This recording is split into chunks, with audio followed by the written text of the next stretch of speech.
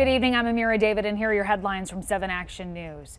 One person was killed in a crash in Clinton Township. This happened on Harper Avenue, not far from I-94. Police say a Chrysler 300 was turning left into the parking lot of Winter's Bar when an SUV hit it from behind. The driver in the Chrysler was killed. A passenger in the car and the driver of the SUV are in critical condition. Meanwhile, a driver crashed into a hotel in Romulus. It happened just after 5:30 at the Howard Johnson Hotel on Flynn Road. No one was injured.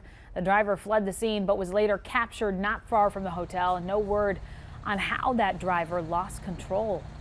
We do want to get a check on the forecast because we are hearing murmurs of snow. Mike, what are we looking at? We just can't seem to shake this pattern. We go down to around 38 degrees for tonight, and rain and snow will arrive primarily after 2 a.m., but it's going to stay with us once we get into the morning hours tomorrow, changing to all rain for Sunday, and then Sunday night that rain changes back to a rain-snow mix.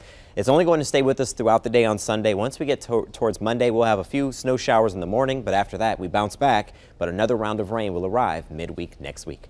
All right, Mike, thank you. Police are on the hunt for a man pretending to be a cop. Officers say a woman was pulled over in an unmarked car near Inkster and Sibley in Brownstown Charter Township. The woman says the cop approached her car and asked that she roll her windows down. She refused and dialed 911. That's when the man drove off. He's believed to be driving a large dark colored SUV with lights on the rear view mirror and driver's side door. Those are your headlines. I'm Amira David. Have a wonderful night.